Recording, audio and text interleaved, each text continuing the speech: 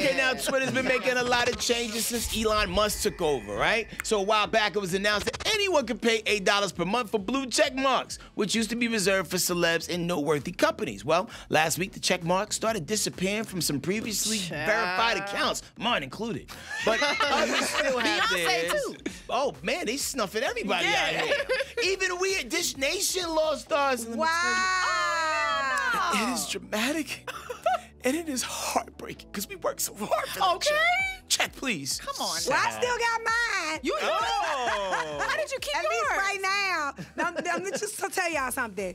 Mine disappeared, but it reappeared. Now, I don't know if it's somebody from my team or Elon Musk put me in the gift category. I don't have a definitive answer for that. But, of course, some stars feeling about their checks, they ain't like it. Yeah. So Miss Doja Cat broke out tweeting, having a little tick now means a higher chance that you're a complete loser and you're desperate for validation from famous people. Yikes. Oh my God.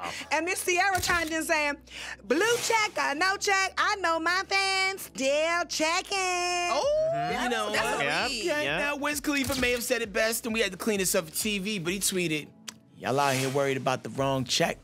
Okay. Exactly. Yeah, I could care less. It's a dying medium. You know what Yeah, mean? I Like, think you know, so. why would you want to pay money to like look popping on a dying medium? Yeah, where, true. Like, it doesn't even matter, yo. True. I Yeah. just find this is just so musty of Elon Musk. It Just is musty. Twitter is not the easiest thing to make money Right. on as a It's hard to platform. monetize. Right? True. And then also he's been promising us this new electric truck for a while. So I feel like some of the money's going to the platform, and hopefully y'all finally get that truck I put $100 down for. Me too.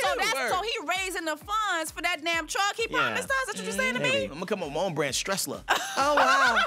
Hey, don't forget to hit us up on social media. We're on all these platforms at Dish Nation. We'll see you there.